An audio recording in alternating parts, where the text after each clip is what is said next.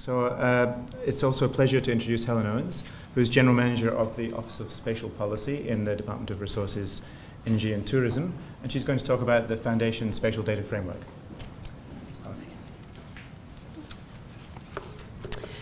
Thank you, and I too thank NICTA for the opportunity to come and talk today. And I guess having listened to John talk there, what I'm going to talk about today for my 15 minutes of fame is indeed that issue of policy or principles to practice. And I'm going to talk about the practice of what we've been doing in the geospatial arena in terms of opening up government geospatial information.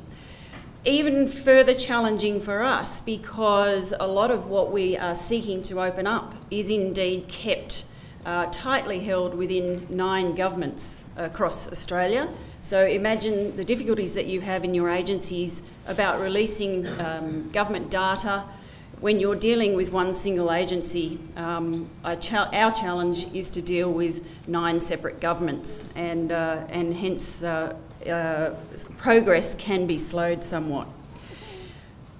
Starting off though, I would like to say that we think in the geospatial domain we've actually been having a bit of a party in the last 12 months, but unfortunately we've been having that party with ourselves, and we'd like to invite other people along, and hence me speaking here today.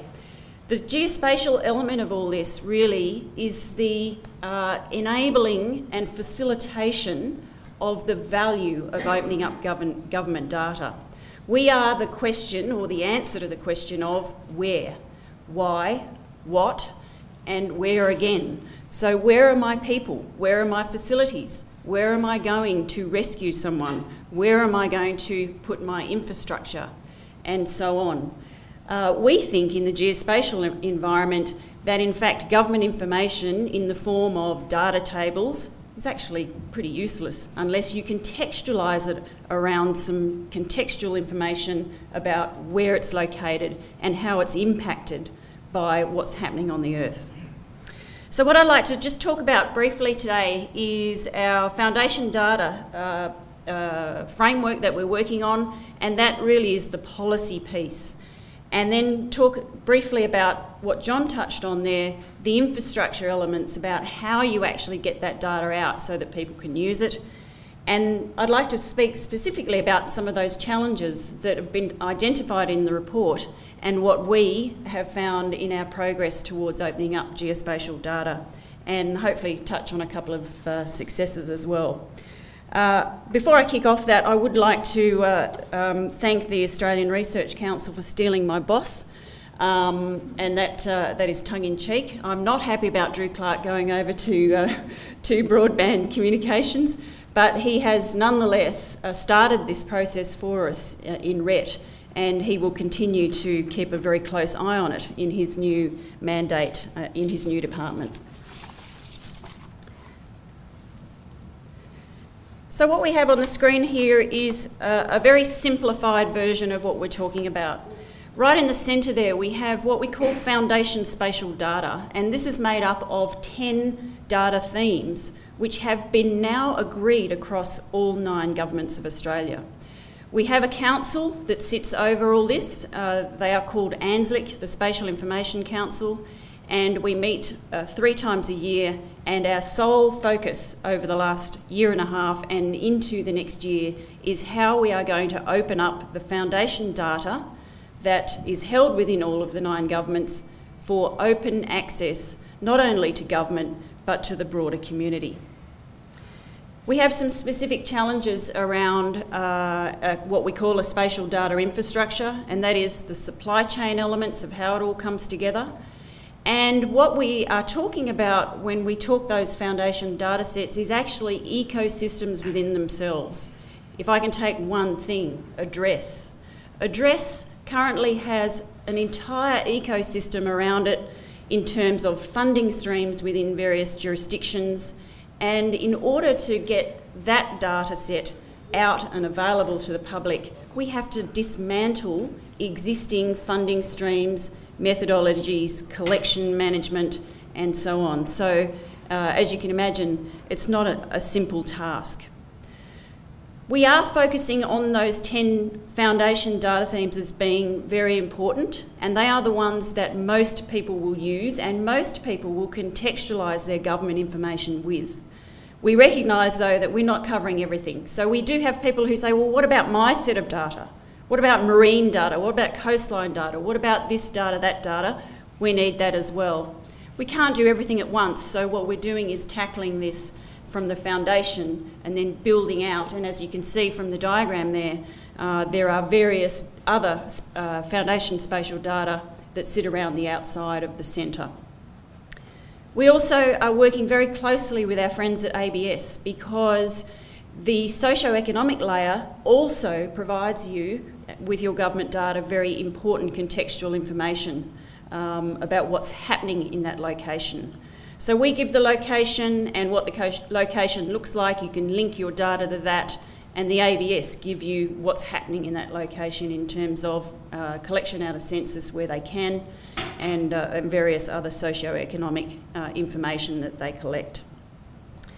So again, geospatial really is a facilitator and a supporter of open government data, and we think that we've made significant progress in the last year, and we're certainly driving hard to get this data out so that you can contextualise your data. But one thing I would like to say is that from a spatial perspective, ours is slightly different because it doesn't necessarily just fundamentally fall out of government business. It actually has to be collected. And what we say about geospatial information is open does not mean free. So somebody's got to pay to collect and distribute that information. And that's one of our challenges that we've faced along the way. So what are we going to do? We've talked about an Australian spatial data infrastructure for almost 20 years in this country, and very, very limited progress so far. So we're really breaking that down now to fundamentals, and we're saying, well, what is an ASDI and what does it look like? There are all these other activities within government, the statistical spatial framework, the marine spatial data infrastructure, multiple information infrastructures. Indeed, in the NCRIS projects right there, there's multiple infrastructures that we're talking about. And what we're looking at doing is actually fundamentally changing that concept. I want to talk a bit about the barriers, though, before I get to that. So John mentioned a few of these. There is currently a culture of risk around opening up data. And really, this takes a really strong policy focus and leadership in that policy environment. We've been lucky in the spatial game because we've had Drew Clark, who has seriously taken on this policy issue around opening up government geospatial data.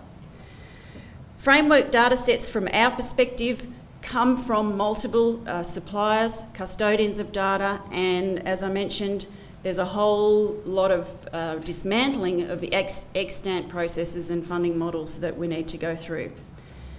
And lastly, of course, any policy that you put out must have teeth. One of the things that we've found in our environment is ANZLIC actually doesn't have the mandate to set guidelines around the release of policy. So we have to do it by coercion, we have to do it by negotiation, and so far there is, as John pointed out, a lot of goodwill around this, and success breeds success. We hope that our success in the geospatial environment, getting our geospatial data out to you so that you can then best utilise your open data, will actually then subsequently breed more success.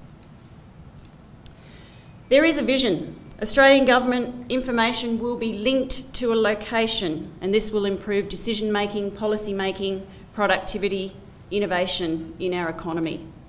Our policy aim is to make the foundation spatial data sets free and open to the economy, not just government, not just 3 tiers of government, not just the FMA agencies, but the entire economy. And we think that the economic benefits and flow on from that will be very significant. So the solution we're looking at here is taking away this concept of that we've talked about for 20 years, an Australian spatial data infrastructure that nobody really knows what the hell means. And we're talking now about a national spatial information infrastructure, which is linked then to other government information infrastructures, and data.gov would be precisely one of those. There are multiple. There are some happening in the NCRIS space, in the research space. There's also a major infrastructure currently being developed in the Bureau of Met, which is the National Environmental Information Infrastructure. We're looking at how we might link various research infrastructures like ORIN and TERN and IMOS, and helping you to use the data that sits in those infrastructures to contextualise your government information. We're working on some key principles, and later this year, OSP is hoping to put out some policies around these principles of design of anything you do from a geospatial perspective. We seek to leverage existing work, so we don't want to reinvent the wheel. We're advertising adapt. If you can't adapt, adopt. Actually, it's the other way around. Adopt, adapt, and as a last thing, invent. So what's out there already, publish it and make it known that it's there so that people can reuse when and where possible. We want to avoid technical lock-in, and we've been having this conversation with industry for some years now around agnostic systems, software that actually is plug and play, loosely coupled, so that we can actually make iterative approaches to our development of our infrastructure. And of course, we are seeking to adopt the principles around the Office of the Information Commissioner, and indeed we've had some success doing that. So we have this thing called the ANZ Foundation Spatial Data Framework, which was the diagram I put up first up, and it sits front and centre in the middle of a national spatial information infrastructure, and that is our first piece of work.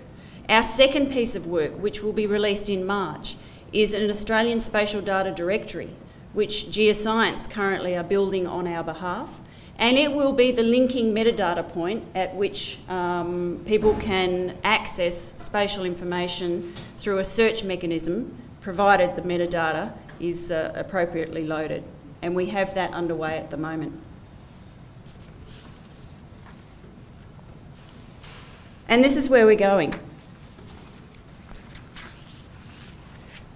So of course, with the spatial data, we do find we're at one end here, down the primary capture. That is all done generally from the foundation level at the jurisdictions.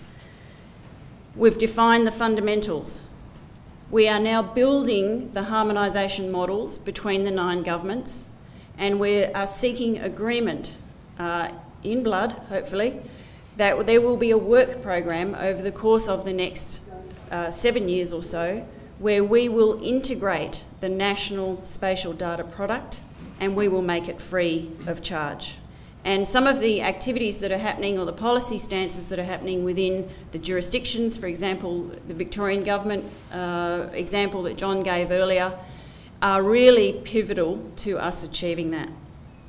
Further value adds then, we're seeking to work with AGIMO on linking data.gov with our infrastructure, and then providing open access where possible, so that anyone who wants to put their government data, their CSV file, their database against a contextual set of information is able to do it. And then it is our mandate, I guess, to build knowledge out of information, and that's what we're all about. So just a couple of key things before I finish off. I'd like to reiterate, open for us doesn't mean free. So all of this has to be funded in some way. And one of the key barriers we have is convincing ministers to spend money on data, and convincing ministers that in fact data is a strategic asset that needs to be managed and coordinated centrally. And we're having those conversations as high up as we can, but getting resonance about that can be difficult. And we're hoping we can call upon our colleagues in the policy environments in Australian government to assist us with that conversation. The second thing is a couple of successes. Geoscience Australia, in around about March this year, will actually release all of their Landsat imagery data archive. And they are doing that through a multilateral program through the National Computational Infrastructure located in ANU. So what that means is all of the imagery held by Geoscience Australia in their archives will be freely and publicly available online, and that's going to happen in the next couple of months. We are working very solidly with the PSMA Australia on releasing the address data. We've come up with a couple of roadblocks in the last couple of months. We're working through those issues. It's not quite a success, but I'm calling it that because if you say it enough, then it will happen, right? And the last thing, of course, is what we're doing also in Geoscience Australia around the what we call the OGA panel, which is the optical, geospatial, radar and elevation panel.